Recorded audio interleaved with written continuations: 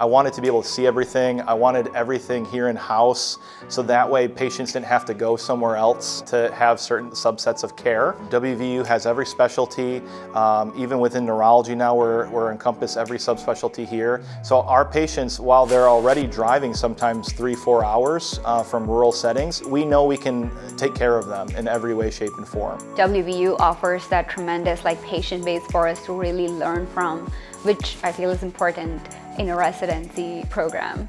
Initially I thought oh, this is in West Virginia in a small town, I'm probably not going to see anything, but we definitely see literally everything because we're the biggest center for neurology in the state.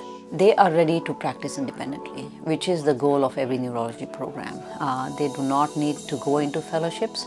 Most of our residents do. They go into very competitive fellowship programs, but if one decides to go out and practice, they are very comfortable practicing.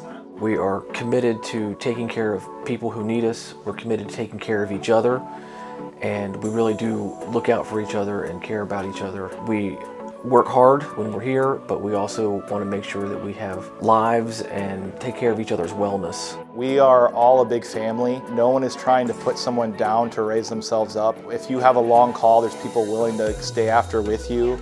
Everyone here is very approachable. We have a range of faculty from recently out of fellowship to being in practice for over 30 years. So I think that gives us a lot of different perspectives. I feel the support from the seniors and the attendings are fantastic. They are there to guide us through every step of the way.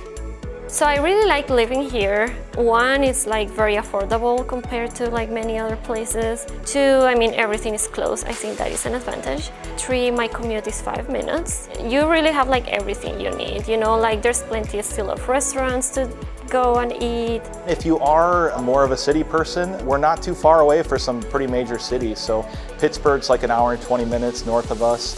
DC's pretty close. I have a friend in Columbus, which is a few more hours than that. I think it's a good mix for people. It doesn't matter what your background's from. I think you can adapt to the environment here.